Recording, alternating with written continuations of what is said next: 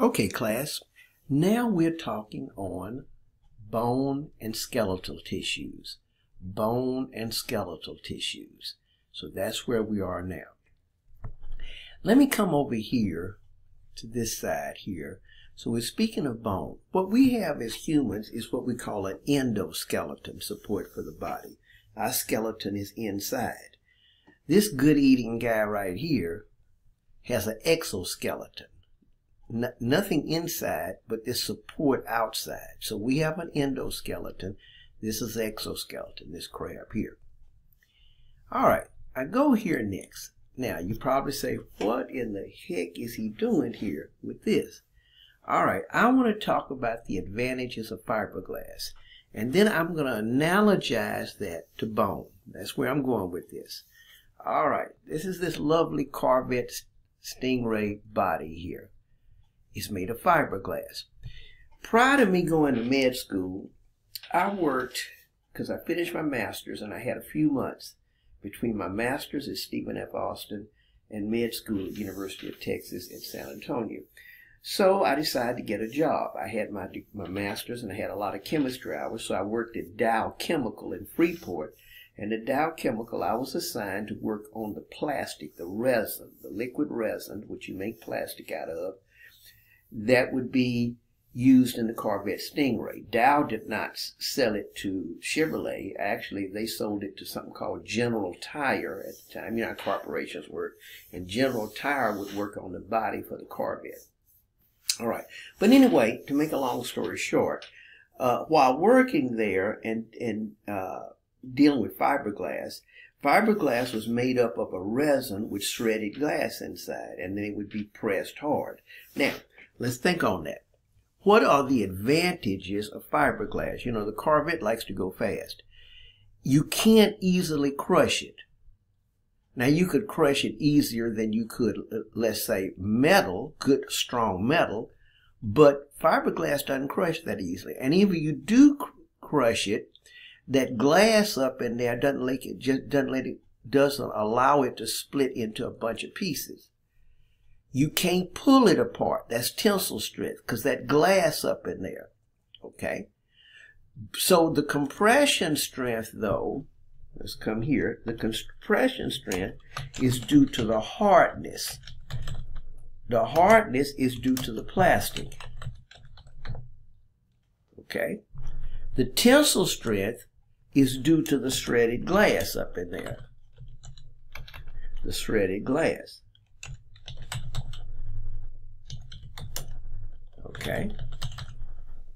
And the main advantage why not using a metal is it's very lightweight, so the car can go quite quickly. All right. So when we come to the components of fiberglass, you have this shredded glass here and arranged in a multi-directional of the glass in the plastic resin. So you put the glass down, then the liquid plastic resin is poured over it, and you compress it. Okay? So that's what you're looking at. All right? So when I come here, fiberglass is a common type of fiber reinforced plastic. The fibers may be randomly arranged in multi-directions and flattened into a sheet. And the matrix would be this polymer, this epoxy. Okay? Now, how do I compare and contrast that to bone? Okay, I just want you to think about it. We need some strong substance to support us, but we also are mobile creatures. We move against gravity. So we need something strong but lightweight. We need something strong but lightweight. And bone is strong, and I'm going to show you as we go through the anatomy of bone why it is also fairly lightweight for its strength. Okay? So I want you to think of fiberglass when you think of bone. Fiberglass is lightweight. You can't pull it apart. It has tensile strength due to the shredded glass, and it has compression strength due to the fact of that hard plastic resin. So kind of keep that in your head as we think about this bone. Okay? And we'll come to it. So let's go over here now. Okay. So the skeletal system has about 206 different bones in it. Okay. So in the system, we have organs. Bone is an organ. Then we have cartilage. Remember I said I would talk about cartilage in the bone chapter. We have tendons, and a tendon attaches muscle to bone.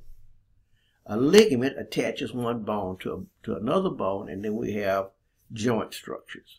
Okay? All right. The function of the skeletal system, one is to support the endoskeletal framework of the body. The other is movement. Now see, we have a lever system. Muscle moves the bone. Muscle moves the bone. But we need a hard, rigid substance to move with. Protection. Okay, we got this skeleton that closes over and protects the brain, the spinal cord, inside organ. Storage. What are we storing in bone? Calcium and phosphorus. Bone, we're going to find, is our depository for calcium and phosphorus. It's a bank. It's a bank. And I want you to keep that in mind when we start talking about how to withdraw from that bank and how to deposit in that bank. So it's a bank for calcium and phosphorus. And it's an enclosure because inside the bone is your blood-forming organs. And we'll talk a lot about that in A&P 2 when we talk about blood. Okay, so we go a little further. The qualities of bone we just talked about. Bone has tensile strength. It's hard to pull it apart. It has hardness, compression strength. It also has a certain degree of elasticity. The elasticity of the bone has to do with the water content. Bone does have some water. That elasticity, which allows you to get to fall and not necessarily always break a bone. See, as the person gets older, they lose a lot of that water. That's why the bones are more brittle. So tensile strength, compression strength, some elasticity, and it is fairly lightweight on many levels as we talk about it. Okay, so that's the qualities of bone. Now we come to the composition of bone, just like I did for the fiberglass.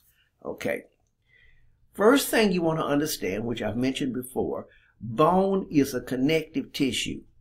It's a connective tissue. It's a hard connective tissue. Now, if you go back to chapter 4, what I said was on connective tissue should have cells, fibers, and amorphous ground substance. Go back and look at that to review your knowledge. Cells, fibers, and amorphous ground substance. Okay? That's what a connective tissue should have. All right, now think about this.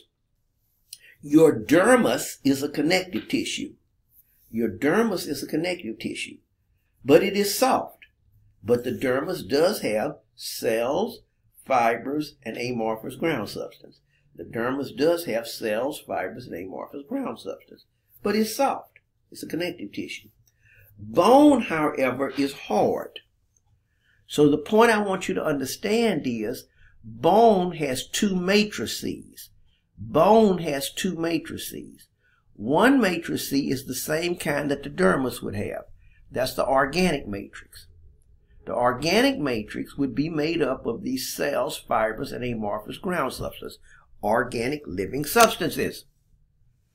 But bone also has superimposed on top of that. Superimposed on top of that are inorganic matrix. And the inorganic matrix is the calcified matrix. The inorganic matrix is the calcified matrix. It's that inorganic matrix that gives the bone its hardness. The organic matrix gives it its tensile strength because of the fibers, the collagen.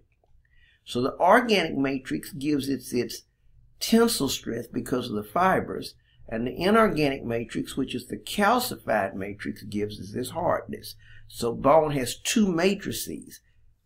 Two matrices. Now, the organic matrix is about 20% with water. Inorganic about 37%. Okay, with water. Okay, dry weight. If I took all the water out, then the inorganic matrix would be about 65%. That's the hardness part. And the organic, which is the tensile strength with the cells, fibers, would be 35%. So see water. So if you do a dry weight, which means no water, because bone does have quite a bit of water, and like I say, it diminishes as you age. So this approximately 43% water content would diminish as the person ages, which would make the bones more brittle. Okay.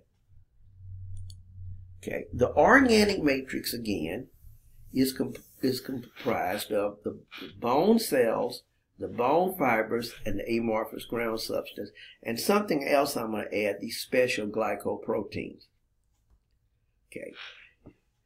In a histological special, osteoid is the unmineralized bone. So if you say osteoid, you're speaking of the organic matrix. If you say osteoid, you're speaking of the unmineralized bone, osteoid. Okay? So we have bone cells, fibers, and amorphous ground substance. Here now is a picture of the bone cells. Now, recall, this is the osteogenic cell, which you call the osteoprogenitor cell. That's the stem cell. Now, bone is connective tissue, so it came from mesoderm. So mesoderm could change to mesenchyme. Then mesenchyme could change to the stem cell for bone, which would be an osteogenic cell, or also called an osteoprogenitor cell. The osteoprogenitor cell, being a stem cell, then could differentiate into an osteoblast. The osteoblast cell is the cell responsible for secreting the organic matrix. You cannot secrete the inorganic. The way bone works, you secrete the organic matrix, and the inorganic matrix precipitates on top of it, rains out on top, which is the calcified. We'll talk about that. So the osteoblast secretes the organic matrix, the fibers and amorphous ground substance. It also secretes these special glycoproteins that cause calcium to rain out on top of it. Then we come to the osteocyte. The osteocyte is a resting osteoblast. So the osteocyte can go back to the blast. See how fat it is? Has a lot of Golgi and so forth because it's secreting. Go back, chapter 3, secreting. But when it rests for a while, and we'll talk about that, it goes in this skinny form. It loses some of its organelles and just rests. But it can go back to this when it needs to start secreting again. Then we've got a cell that needs to eat bone. Well, why you say it needs to eat bone? Well, one reason is to remodel the bone, keep it nice and smooth. The other, remember, bone is a depository for calcium and phosphorus. So if we need calcium and phosphorus in our circulation, we need to dissolve some of our bone. We need to withdraw the calcium and phosphorus. So this osteoclast is a advanced macrophage. See, not all macrophages can eat bone because they don't have the enzymes to dissolve the inorganic matrix. See, not every cell has those enzymes to dissolve the calcified matrix. So the osteoclast is capable of doing that. So the 4 types of cells, again, that we have is the osteoprogenitor, osteoblast, osteocyte, and the osteoclast. Okay? So that kind of gives you an idea of that. Here's the osteoprogenitor, stem cell, osteoblast, which is the parenchymal cell, most important because that's the one secreting the fibers, amorphous ground substance, and glycoproteins. The osteocyte, again, is a resting, temporarily resting, and then the osteoclast, a special macrophage to do that. And again, those are the pictures there. Okay. So we will now close here and we'll start right there at osteoprogenitor cells again.